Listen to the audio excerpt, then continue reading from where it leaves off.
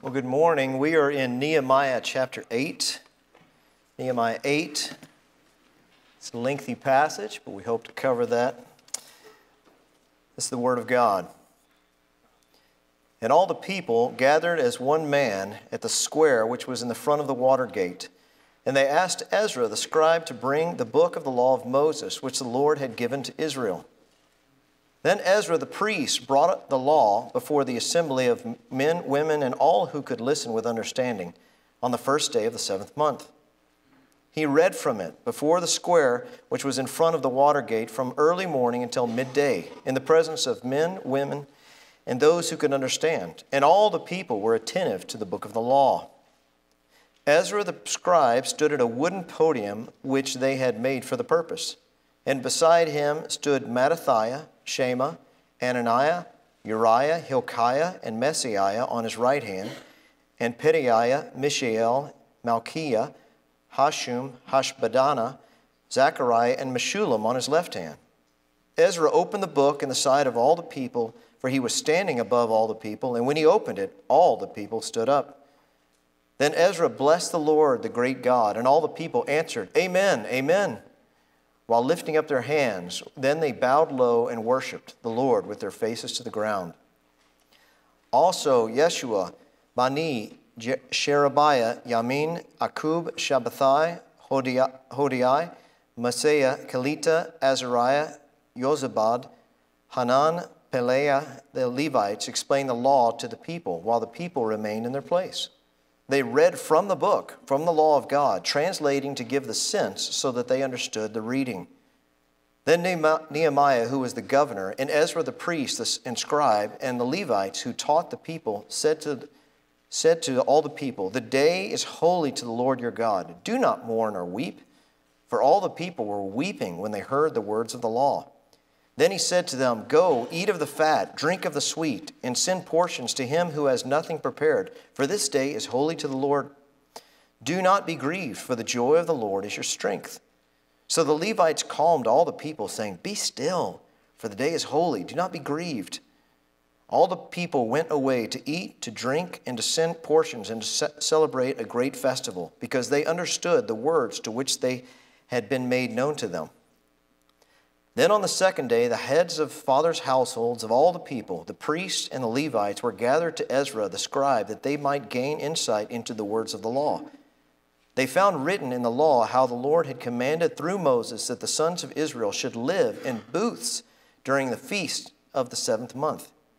So they proclaimed and circulated a proclamation in all their cities and in Jerusalem, saying, Go out to the hills and bring olive branches and wild olive branches, myrtle branches, palm branches, and branches of other leafy trees to make booths, as it is written.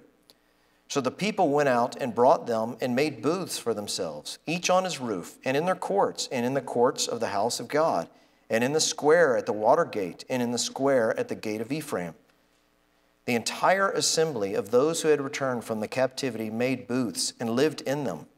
The sons of Israel had indeed not done so from the days of Joshua, the son of Nun, to that day, and there was great rejoicing. He read from the book of the law of God daily, from the first day to the last day, and they celebrated the feast 7 days. And on the 8th day, there was a solemn assembly according to the ordinance. May the Lord add his blessing to the reading of his word and our time this morning. Please join me in prayer. This is what he does. It's interesting. We find out some of you may have grown up in a more Armenian background, not Armenian, but Armenian background, and where you could plan your revival. And especially if you're from a small town, they would have these that the revival is happening this Thursday and Friday night. Please come. And the more you study Scripture, the more you find out actually you can't plan God's revivals. It's just not even possible. Actually, the Latin word where we get our English term from, it's vivere. It means to live. And then you'd put the Latin prefix re in front of it. And the idea is that it lives again. Revival. It shows something that lives again. Now, and it's two different groups of people, as you know. If you're a believer, when revival comes into your life, you, of course, are living. But there are certain times, if you consider your own life, that you go, I feel like God just ratcheted me up in sanctification. I'm still wicked, not denying that, but it's just he's done something in my life to bring about some rapid change. That's revival in a Christian's life. For an unbeliever, God actually raises the dead, right? And gives them new life.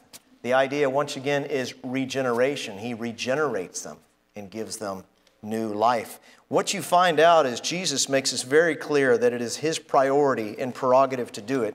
In John 3, it says, the wind blows wherever it pleases. You can't tell where it comes from or where it is going. So it is with everyone who's born of the Spirit. This is God's work. Now, what's fascinating, though, is that not simply that he does it, but that he does it through his word. God thought it incredibly important for us to be able to know his word. He could have come to us in any fashion, but he wanted us to be reading people, to be able to hear the word preached and taught. And so what you find out is in the dead center of every revival is the word of God. The reformers understood that. To give you another Latin word, reforme, that's where the church was reformed, right? Our ancestors were a part of that. Broke away from the Roman Catholic Church that really was no longer teaching the gospel. A person is saved by faith alone. And they would say, you know this term as the reforming of the church. God was bringing out his people, right? So the reformers held to this in church history. You also find another group of people that some of them are kind of my heroes called the Puritans. They didn't get everything right. There's no perfect class of Christians out there. They were big sinners like us, but they held strongly to the Bible. The Puritans were kind of the kids and the grandkids of the reformers, spiritually speaking. Listen to what J.I. Packer says about them, and this is what we should long for as part of the church. Puritanism was above all else a Bible movement. To the Puritan, the Bible was in truth the most precious possession that this world affords. His deepest conviction was that reverence for God means reverence for Scripture. And serving God means obeying Scripture. To his mind, therefore, no greater insult could be offered to the Creator than to neglect his written word. And conversely, there could be no truer act of homage to him than to prize it, to pore over it, than to live it out and give out its teaching. So that's what we're going to see today in the story of this revival that God is going to bring. Before we go there, I'm going to give you a little bit of background. We're going to see that the wall of Jerusalem was destroyed. And y'all, it lay flat for roughly 140 years. The Babylonians came, they destroyed Jerusalem. And then you have 140 years later, a guy named Nehemiah, and it's a miracle of God. He rebuilds in 52 days. It's amazing. It's all glory to God.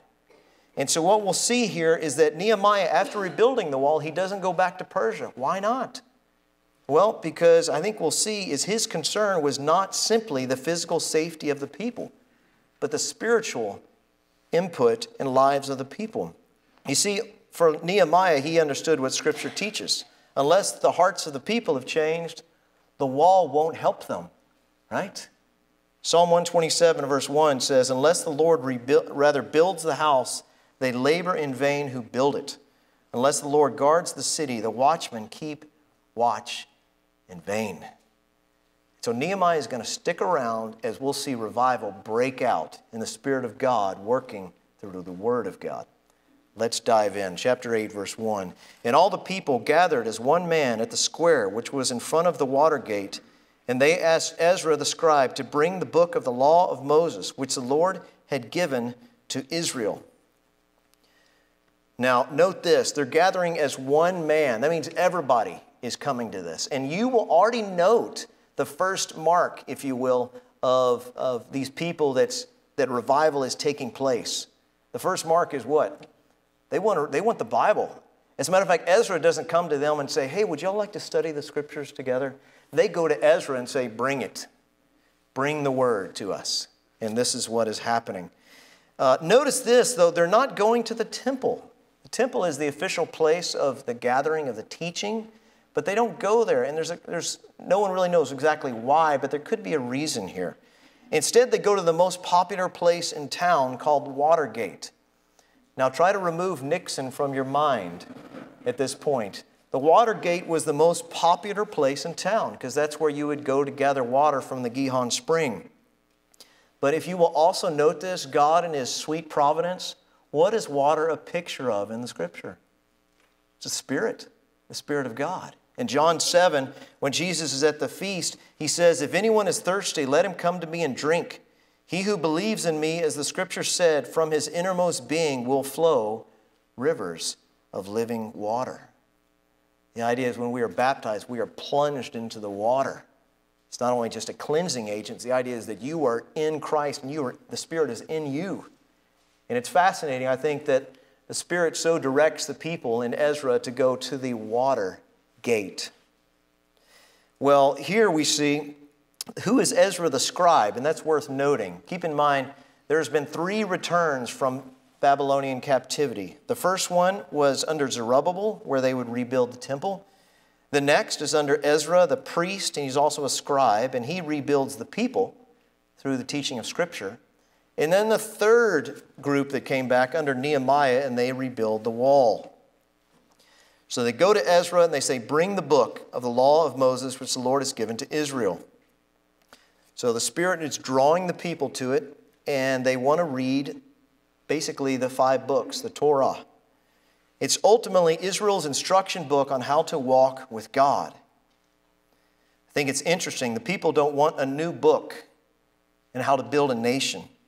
They need the Word of God.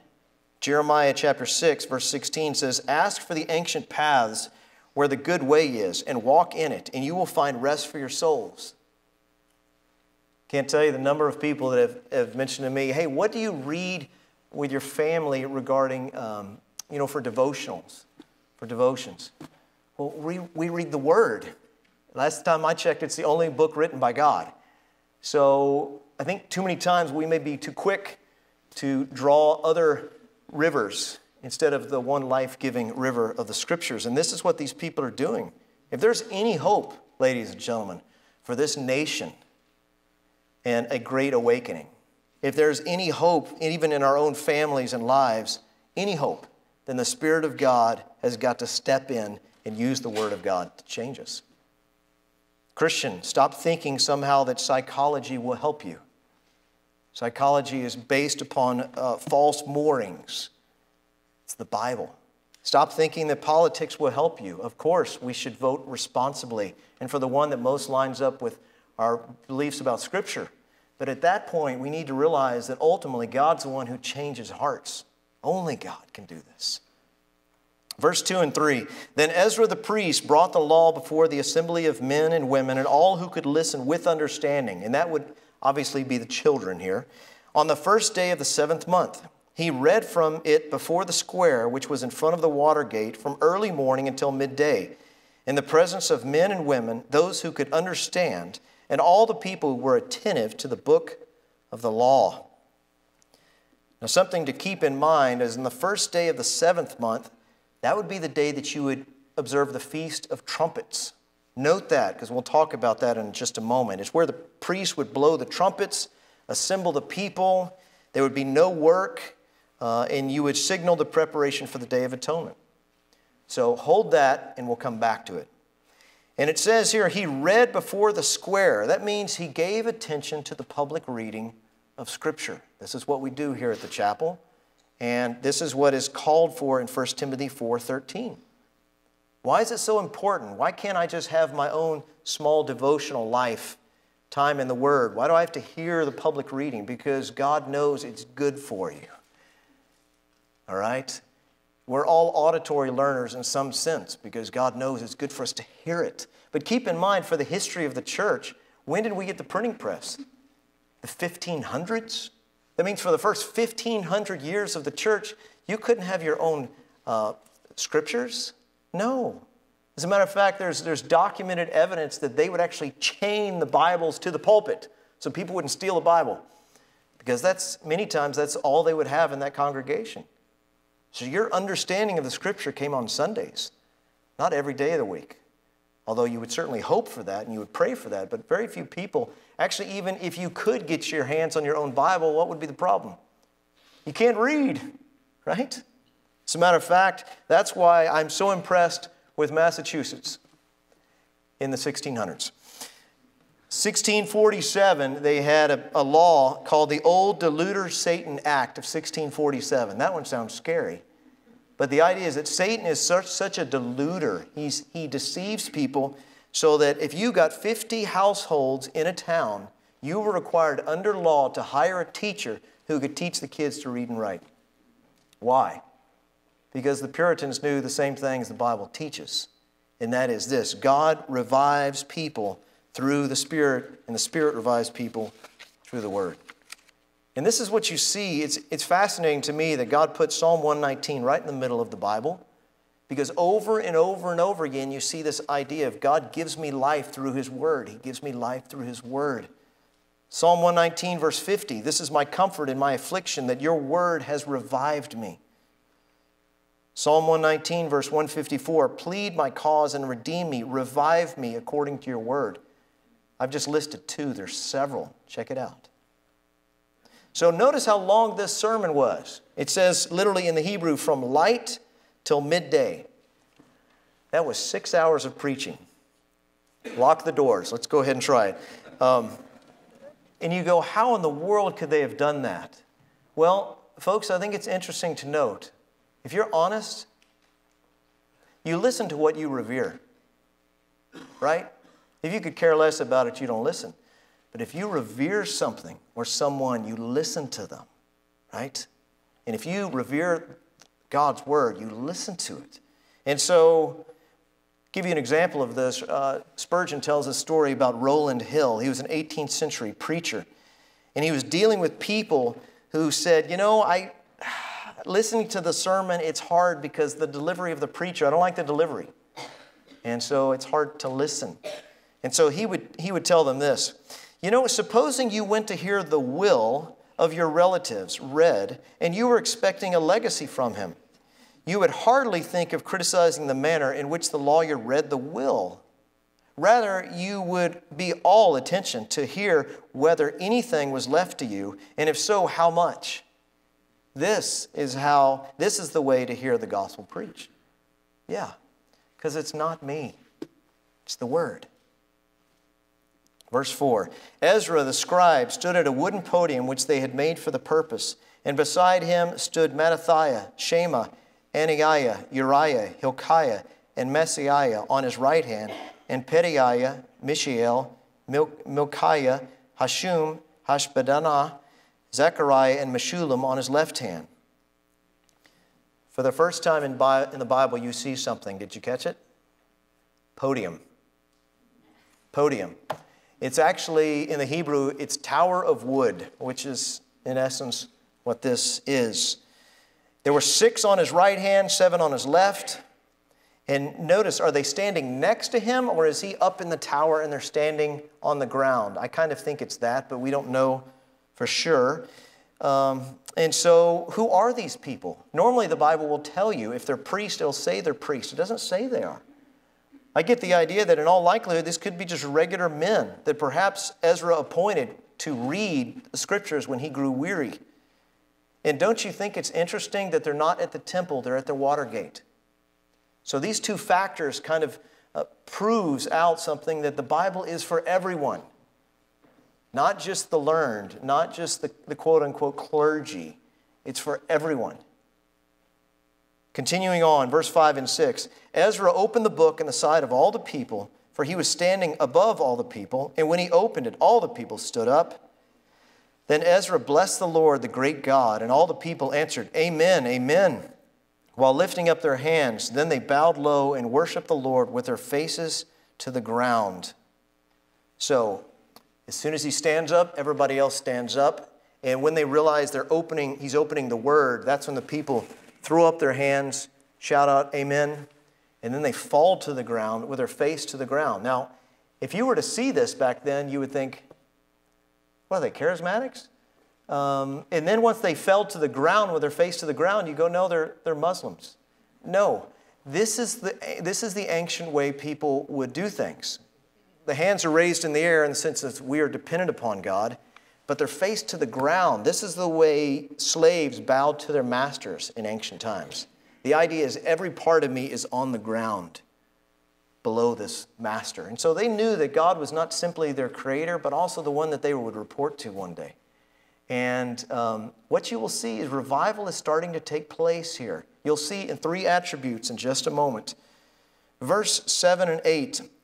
Also Jeshua, Bani, Sherebiah, Yamin, Akub, Shabbathai, Hodiah, Messiah, Kelita, Azariah, Yozabad, Hanan, Peliah, the Levites, explained the law to the people while the people remained in their place. They read from the book, from the law of God, translating to give the sense so that they understood the reading. There is a view that once the Jews were kicked out of the land and sent to Babylon, that they forgot all their Hebrew. They only learned Aramaic. Now, they did pick up Aramaic, but there's a view here that Ezra is speaking in Hebrew and the people can't understand. So he has to stop, and then the Levites go around and explain it in Aramaic so they will understand. That may be correct, and yet the interesting thing about it is the word translated here in the Hebrew, it says help to understand. I'm not certain that's what's going on here. I think in all likelihood, Ezra reads a bit, and then the Levites explain the text. I think the people can understand the language, and the Levites go around to make sure that they fully grasp it, to help to understand it. Is literally, it says, to give the sense so that they might understand the reading. Isn't this what Dan and the rest of the elders do from week in and week out? 2 Timothy 3:16 and 17, all Scripture is inspired by God and profitable for teaching. But it doesn't stop there, does it? Although that's vitally and most important. It's also for reproof, for correction, for training in righteousness, so that the man of God may be adequate, equipped for every good work. All right? So what we see here is that they were helping the people to explain it, to understand it. If you don't mind, I'd like to give you 3 attributes for teaching the Word of God. There's many, and too oftentimes I don't do well at this. But I'll give you 3 attributes, and these are clearly seen in Scripture. The first one we'll put together is it needs to be accurate and clear. And that's the first one, and I intentionally put those 2 into one because I think they go together. 2 Peter 4:2 says, preach the word, be prepared in season and out of season, correct, rebuke, and encourage with great patience and what? Careful instruction. Let me tell you what. Even if you're teaching little kiddos at Vacation Bible School, you should remember you're teaching the very Word of God. So there should be some sort of trembling in it. We've got to make sure that we are accurate and clear. Martin Luther had to deal with this. In the 1500s, when he was preaching the Word, there were some people that wanted him to go higher, because there were certain higher intellectually, because some people were used to being preached only to by intellectuals. And they gave Luther a hard time, and they said, come on, you can do better than that. But Luther was very cognizant that there was many people in the congregation that couldn't even read and write. So he wasn't trying to make the teaching too low, but he wasn't also trying to make it too high either. He realized that he should teach both. People kept giving him such a hard time that finally he said, if educated people aren't impressed, the door is open. Let them be gone. Because one thing he wanted is he wanted not just accuracy, he wanted clarity. And that's one thing I am so thankful for the chapel for 60 plus years. There are opportunities to understand the Scriptures here. Be they the sermons, Sunday school classes, men, women, youth, children. There's Bible studies, okay? Because we want you to know this Word. This is the thing that will change your life, because this is the Spirit uses. This is what He uses. So we don't go light. I'm so thankful for that. So it should be accurate and clear. The second thing, it should be the goal of our instruction is love. It's love. 1 Timothy 1:5, the goal of our instruction is love from a pure heart and a good conscience and a sincere faith. 1 Corinthians 8:1, it says, knowledge puffs up, but love edifies. And so the idea is that it's not bad to have all this knowledge of Scripture, but you better make sure at the end of the day, it's about love. We want all of us to be able to love God more, to love our neighbor, especially the brethren, and then to love enemies too. And if that's not taking place through the preaching of the Word, that's a problem. So thankful that Dan goes with the ultimate goal of our instruction is love, along with the rest of the elders. And then finally, the third thing, it should be applied to life. After Jesus is washing the feet of his apostles, you can imagine them watching what he's doing. And he says, if you know these things, blessed are you if you do them. So I don't think the apostles left taking notes and saying, okay, how did he put the foot in the water? Okay. And when he pulled it back out, at what point did he start to bathe it? Did he wait a few seconds? And then when he dried, was it more of a drying on top and then bottom, or was it a flipped? No. It's ridiculous, because Jesus is making it very clear, wash all the feet that you want. I mean, rather listen to what I'm saying, but if you're not doing it, there's a problem. Let me tell you, it is dangerous to study the Word of God without obeying. No, that's wrong. It's damning to study the Word of God without the goal of obeying. This is what the Pharisees did. Pharisees said, I want to know the Scriptures. I don't want to do them. I just want to know it. Right? And this is what Calvin was very clear about. There should be, by God's grace, the Spirit working through you. There should be the doing of the Word. He says he didn't view theology as an end in itself. He said, when I expound Holy Scripture, I must always make this my rule, that those who hear me may receive profit from the teaching I put forward and be edified unto salvation. If I do not procure the edification of those who hear me, I'm a sacrilege. I'm profaning God's word. The word of God is not to teach us to prattle. I had to look up that word. I don't know what that means. Prattle means foolish talk. Nor is it to make us eloquent and subtle, and I know not what. It is to reform our life, so that it is known that we desire to serve God, to give ourselves entirely to Him, and to conform ourselves to do His good will. You know what he's saying, right? He's saying Matthew 28:20, that we're supposed to make disciples of all nations, right? Teaching them to, it says observe. Observe is really not the best translation. Observe, I observe that it's sunny today. It's not the idea. Observe is this Greek word that means to keep it. As a matter of fact, the New English Translation translates it as teaching them to obey all that is written. So ultimately, we don't hold to knowledge-based discipleship here at the chapel. Praise the Lord. Knowledge is important. You have to have knowledge. But we believe in obedience-based discipleship. That ultimately, you're taking the Word and the Spirit is flushing it out in your life and showing you how to live it. Verse 9. Then Nehemiah, who was the governor, and Ezra the priest and scribe, and the Levites who taught the people, said to all the people, this day is holy to the Lord your God. Do not mourn or weep.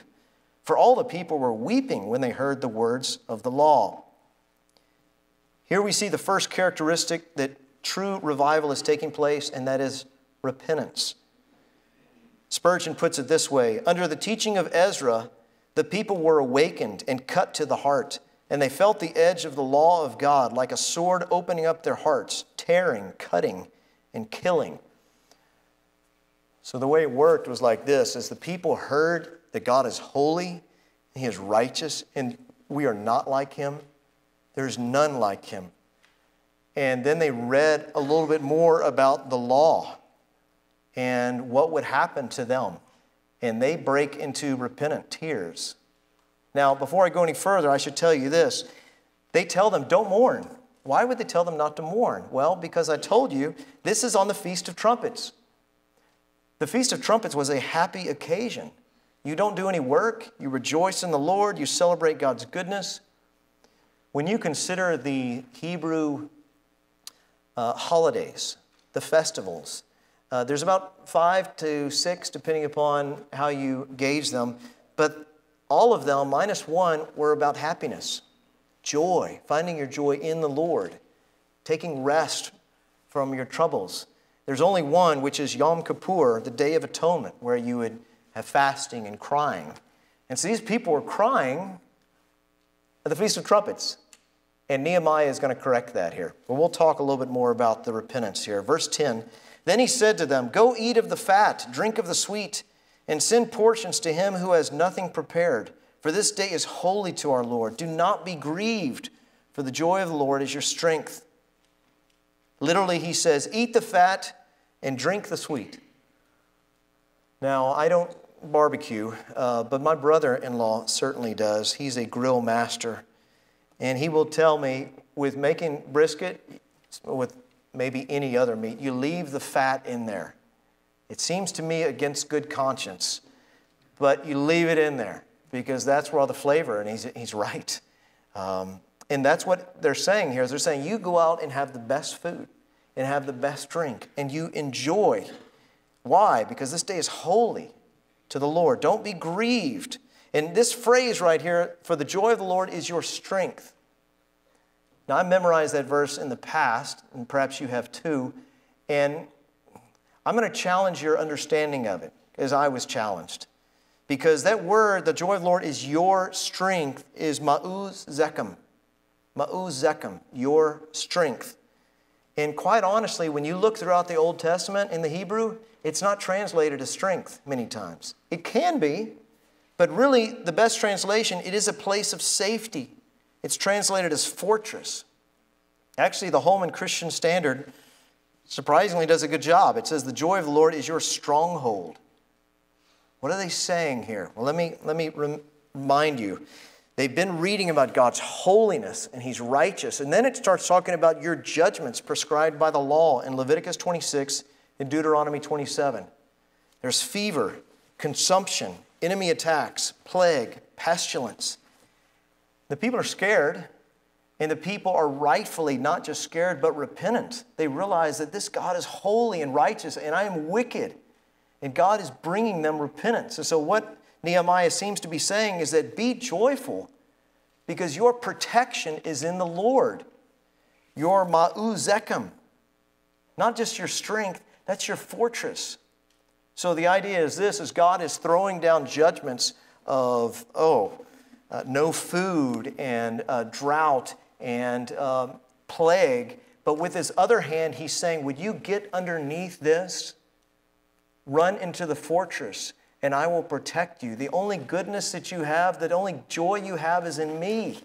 So get under the fortress. Get in the fortress. Run inside. You know, there's this generation does it, but another generation later on doesn't do it. And I bet you know which one I speak of. Right? Well, maybe. Matthew 23:37, Jesus weeping over Jerusalem.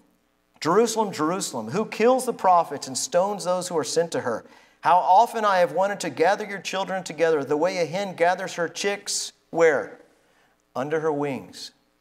But you were not willing. So Jesus blames it squarely on them and saying, I want to protect you from God's judgments that are not only going to happen for eternity, but are going to happen in AD 70 when the Romans are going to destroy you. But you are not willing. By God's grace, through the Spirit of God, these people are willing. And so Nehemiah looks at them and he says, be joyful. Your protection is in the Lord. God's not going to destroy you. As a matter of fact, God's going to give you mercy because your sins are covered. You are the people of God. And by the way, if that's not true of the Old Testament, which it is, it's also true of the New especially. Although we deserve God's judgment, we are protected from God's wrath because sins are not just covered for us, but what are they? They're forgiven. Our sins aren't just covered. They're removed as far as the east is from the west. So God's judgments have already fallen on His only begotten Son.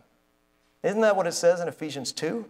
That we are by nature children of wrath, but God, being rich in mercy, because of His great love with which He loved us, even when we were dead in our transgressions, made us alive together with Christ. By grace you have been saved. So what happened? The Word of God came to us through the Spirit of God, and what did we do? We ran into the fortress. And that's our only joy. The joy of the Lord is our fortress. Verse 11 and 12. So the Levites calmed all the people, saying, be still, for the day is holy. Do not be grieved. All the people went away to eat, to drink, to send portions, and to celebrate a great festival because they understood the words which had been made known to them. So they go away, they eat and drink. And by the way, this is just as a side note, the importance of a fellowship meal. God does this with His covenants. He brings the Mosaic covenant and they have a meal. the new covenant, and they have the Lord's Supper. At the end of days, we will be having the wedding supper of the Lamb. Let me tell you what, God is very interested in eating and drinking. All right? He made it for us. Taste buds are not necessary. Being able to smell wonderful foods is not necessary for life. And yet it's very and vitally important to God. And so the people are going to celebrate one other thing they're going to do. And what is that thing? It's the same thing, same command that was told Paul on his first missionary journey. Go out and preach the gospel, but they only asked one other thing, and that is for them to remember the poor, the very thing I was eager to do, it says in Galatians 2:10. So the people are going to go out there, and they're going to provide for those that don't have any, and they're going to bring them back in, and they're going to celebrate. It's going to be a sweet time. And notice this, we see the second characteristic of revival. Because they understood the words which had been made known to them, they are rejoicing. The fact is, God loves me. Somebody as wicked as me, and they are rejoicing at that. Do you know how many times the Scripture gives you commands to be joyful? I've read it's over 200 times. And so let's talk for just a moment about sadness and joy, because we've dealt with really both of these. Number one, there are times for us to demonstrate sadness in our relationship to the Lord. Proving through Scripture. There's times we should demonstrate sadness. The first one would be a one-time justification, repentance unto life.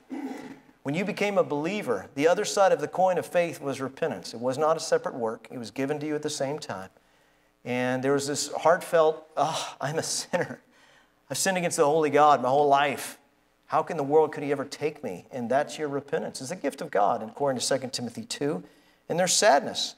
Matthew 5:4 says, "Blessed are those who mourn, for they shall be comforted." I love the way Jerome said it in the 4th century. Let a man grieve in his sin. Rather let a man grieve for his sin, and then joy for his grief. Hey, you better rejoice that you actually get sad when you sin, because that's a mark of a believer. And not just remorse, but true repentance. And that is the second aspect of this times of sadness, is there should be an ongoing sanctification and repentance, right? Isn't this what the Scriptures say? If we confess our sins, He's faithful and righteous to forgive us our sins and cleanse us from all unrighteousness. It's not necessary for our justification, but our sanctification is important for us to confess when we fall into sin or dive into sin. 2 Corinthians 2, where Paul is instructing the Corinthians about the sinning brother, they've done church discipline on him, and then it says, you should rather forgive and comfort him. Otherwise, such a one might be overwhelmed by excessive sorrow. Paul does not condemn the man for being sorrowful. He's starting to get upset with the Corinthians because he's saying, y'all are going to let this guy hang out to dry. He's sorrowful. Bring him back, lest he be given away to excessive sorrow. There's the concern. Peter, we know that he went out and wept after he denied Christ the 3rd time. It's okay to be sad in the Lord's presence, especially if it's regarding our sin.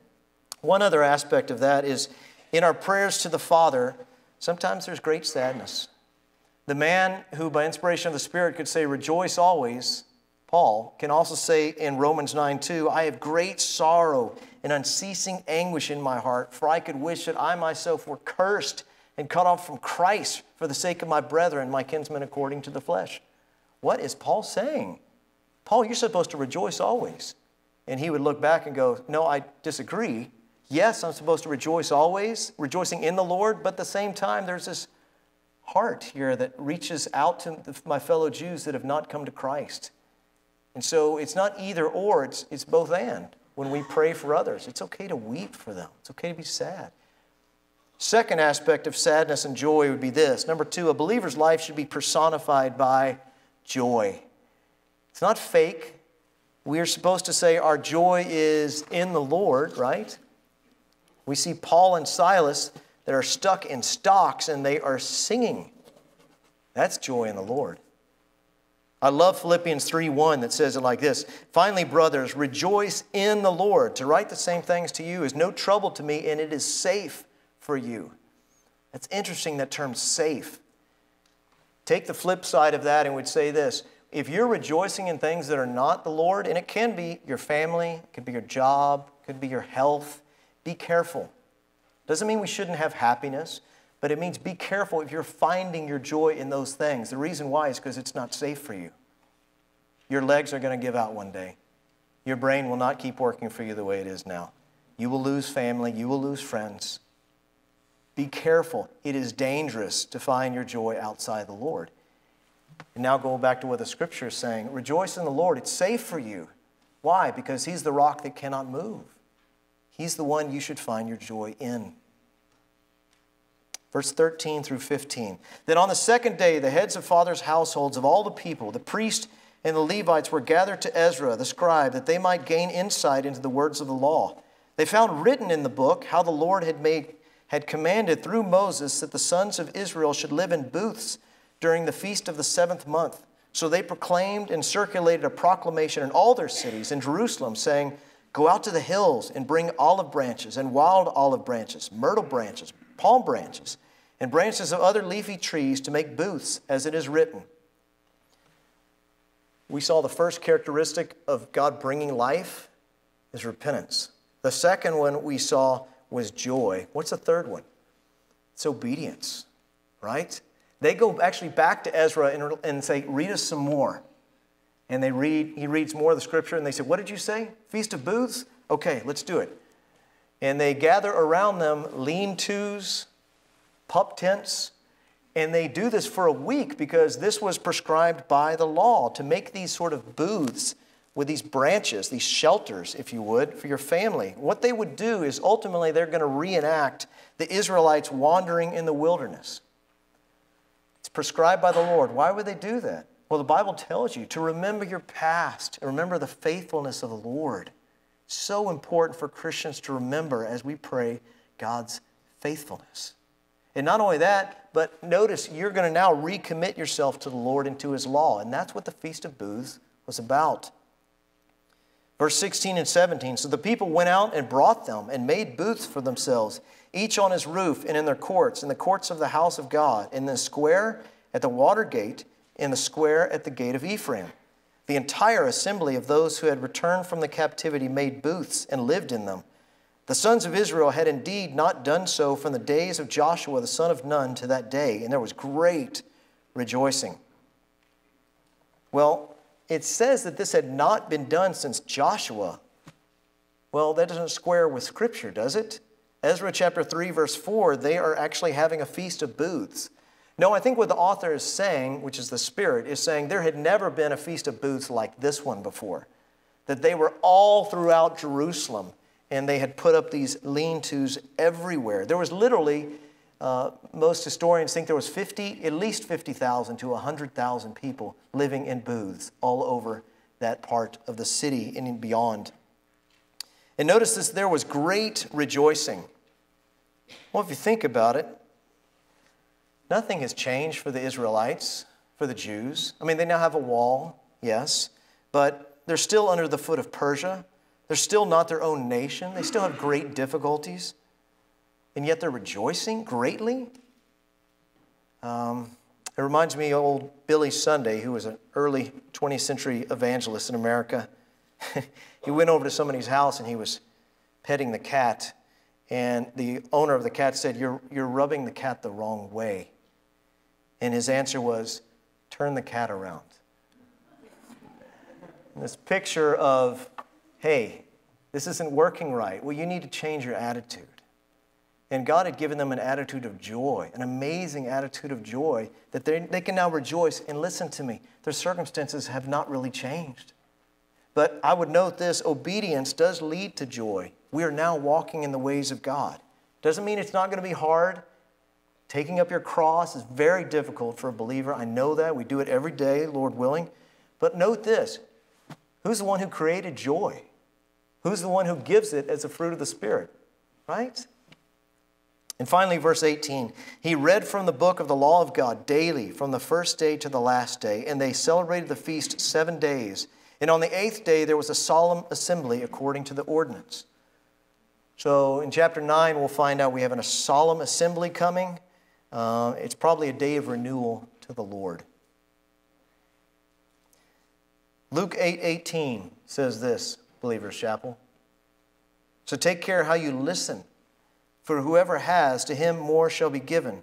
And whoever does not have, even what he thinks he has, shall be taken away from him. This reminds me of the parable of the soils. You had the seed, which is the gospel, fall upon the path and the rocks and the thorns, and finally the good ground. And the good ground is where we would say that's where the true believer is, where 30 and 60, 100-fold come up. But what is interesting to me, or maybe the most intriguing, was the one that grows up among the thorns. Mark 4:19, it says, "But the worries of the world and the deceitfulness of riches and the desires for other things enter in and choke the word, and it becomes unfruitful." Beware, believer. Other things. The Bible doesn't tell you what are those other things. It's intentionally nebulous. You can fill in your blank. Be careful. You may be wandering today and you don't even know it. You think, I'm at church here today. I'm not wandering. Au contraire. You may very well be wandering. The Lord is the one who gives life. Pray for you as believers that God would grant you the grace to repent today. Whatever path you may be on, you've been backsliding. And if you're honest with yourself, you may very well know it. If you're an unbeliever today, you should note this. Some of us in here don't have the joy of the Lord because He is not your fortress. You are not prepared for the wrath of God. You are not prepared for the coming judgment, which quite honestly will come with the last breath that comes out of your mouth, and you don't know when it's going to come. Let me tell you this. God in His grace, let me tell you the gospel. God in His grace made this world. He didn't have to have anything, but He made the universe. And with that, He made it right and good. And then He made Adam and Eve our first parents. And it says, you can have any tree, eat of any tree of the garden, but except for one. As to show in a sense that ultimately, sorry, I got too excited. As to show that ultimately what happened is that, will you obey me? It's just one area that you will obey me in. Will you obey me? And they say, no. No. And they fell into sin. And get this, we're their kids, grandkids, great-grandkids. We are the people of Adam and Eve, and we are sinners, not simply by birth, but by choice as well. The Bible makes it very clear we were made to glorify God, but we fell way short of that according to Romans 3:23. And the bad news gets worse. Romans 6:23, it says, for the payment, the wages of sin is death. One day you will die and report to the Lord, and He will look down at you, and it says, here's your payment. I never knew you. Depart from me into the lake of fire. You will receive payment for this life of not glorifying the Lord, of seeking your own desires. But listen to me. Here's the good news. God demonstrates His own love towards us, and that while we are still sinners, Christ died for us. Jesus was born into the world a baby. That's why we celebrate Christmas. And not only that, but He lived the perfect life you and I could never live. Perfect, holy, keeping every jot and tittle of the commandments. And then He would offer Himself freely for the sins of the world. Romans 4:5 says He was delivered over because of our transgressions. But get this, 3 days later, God rose Him again for our justification. That's why we celebrate Easter. And you say, yes, Geoff, I know. I was raised in that. I understand. But listen to me. You're not a believer until you come to a place, according to Ephesians 2:8-9, for by grace you're saved through faith, and that not of yourselves. It is a gift of God, not as a result of works, so that no one should boast. Today, let me encourage you to run to the fortress of Christ, forsaking all ways to save yourself, because any good thing you've done is nothing more than paving stones onto the steps of hell. By the way, that's not the end of the story, just your salvation of coming to Christ.